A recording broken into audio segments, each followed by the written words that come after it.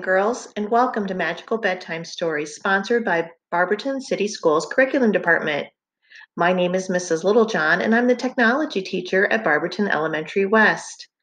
I love to read, and I have a story I would like to share with you this evening, and it is called Once Upon a Time Online.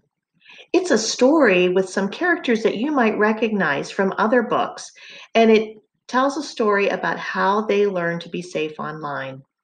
My story is written and illustrated by David Bedford and Rosie Reeve. So let's get started.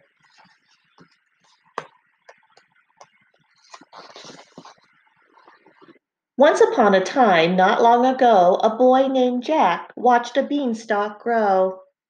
He started to climb it, but from somewhere up high, a tightly wrapped parcel fell from the sky. It's a present, thought Jack. He untied the string and inside discovered a flat, shiny thing.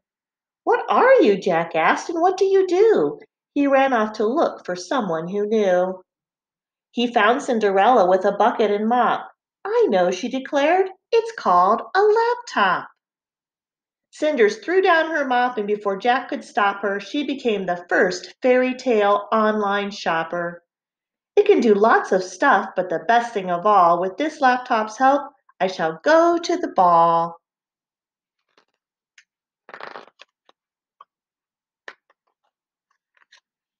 Then Little Red Riding Hood peeped round the door. "I've outgrown my cloak. I could do with some more." She sat down and ordered 2 red cloaks with hoods and a phone just in case she got lost in the woods. Soon Rapunzel swept in with her hair piled high and exclaimed, "There is something I just have to buy." The 3 little pigs dropped in looking for sticks and quickly bought straw and a truckload of bricks. Then the big bad wolf, with a huge huff and a puff, pushed his way in and said, "That's enough. You've all had a turn, now the laptop's all mine, and I'm going to use it for gaming online." Early next morning, hooray, they all cheered, when all of the things they had ordered appeared. Cinderella got ready and went to the ball without needing her fairy godmother at all. With the help of her phone and a clever new app, Red Riding Hood set out to follow a map. The little pigs' houses were built on the double. Wolf was too busy gaming to cause any trouble. And Rapunzel didn't have to let down her hair. She just turned on her tablet and the prince was right there. So they all lived happily ever after until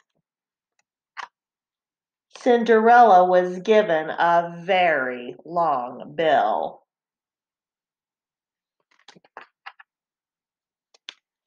Then the 3 pigs got bored and started complaining that life was too dull when the wolf was just gaming.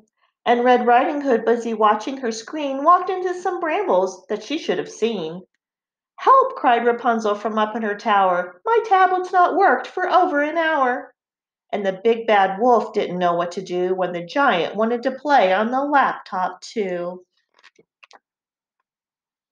"Huh, I wish we'd never even seen a laptop. Someone please, please make it all stop."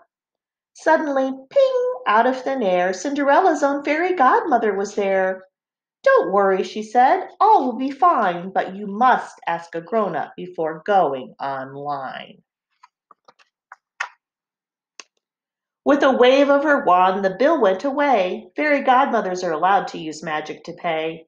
"Now, children," she said, "you've only begun to discover online. Time to have fun." She showed Rapunzel new styles for her hair and taught the wolf that it's good to share. Wolf said, "I guess gaming together is fun," even though Little Red Riding Hood won. While Jack and the Giant worked on 2 screens to make a home movie called Our Magic Beans.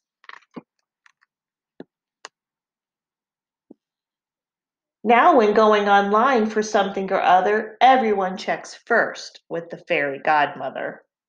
The fairy tale folk are all feeling just fine, living happily ever after online.